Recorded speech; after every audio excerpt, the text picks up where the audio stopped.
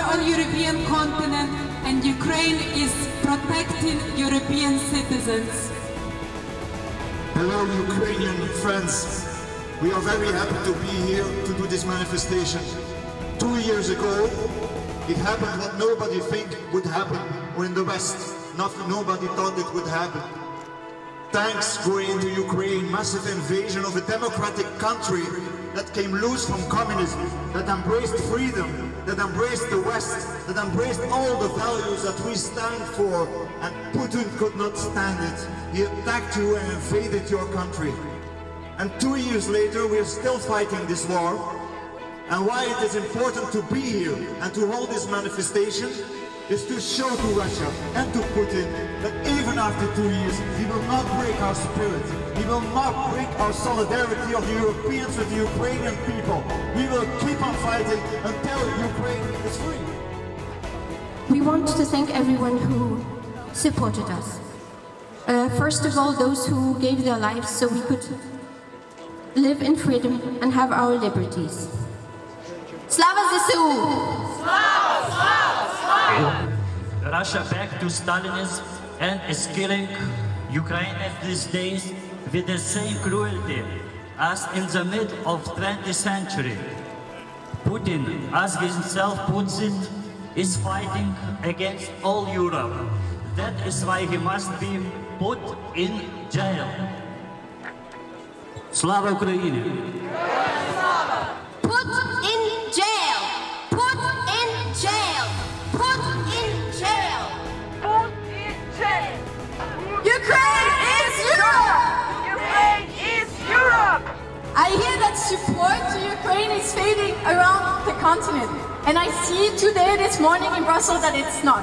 We are here to say, we Europeans are here for Ukraine. I was at the march in Luxembourg yesterday, and I saw people saying the exact same thing. That we'll be there for as long as it's needed. We have helped Ukraine, we are helping Ukraine, but we need to do much more, much faster, much stronger. We do need to give more support to Ukraine, because we owe it to the people that are suffering, the people that are dying now in Ukraine, people fighting for their freedom, for our values. As an Iranian and Belgian women's rights activist, I learned one thing through all the demonstrations that we did, is that we all have always the same enemies. It's always the Russia, it's always the Islamic Republic of Iran. We have much in common all together, and that's why it is super important to also stand together. And so I can say one thing, and that is that internationally, over the whole world, we must have the same language, and that language is humanism and universalism. Ukraine, peace for Europe! Victory for Ukraine, peace for Europe! Victory for Ukraine! Peace for Europe! Victory for Ukraine! Peace for Europe! Victory for Ukraine! Peace for Europe! Hello everyone. I am honored to be speaking to you today on behalf of the unrepresented nations and people organization. Today we gather in solidarity, standing united with all those who continue 2 years on, bravely opposing Russia's war of aggression. The people of Ukraine have shown incredible heroism and determination in the fight against the occupier. Dear brothers and sisters, I'm delighted to be here. Although there is much to fight for, our brothers and sisters in Ukraine are giving their life for European democracy, and we need to support them as much as possible. And not just with words, but with actions. We need to unfreeze the 300 million euros, billions, in order to spend them to Ukraine, give them the weapons that they need to defend European democracy. You are not alone, we are with you. Ukraine is Europe. Helium Slava, Slava Ukraini. Europe stands with Ukraine. We have a lot of friends in the European Union, in Belgium, in every country, in every democratic country. It is not so difficult to understand that the fight of Ukraine is the global fight.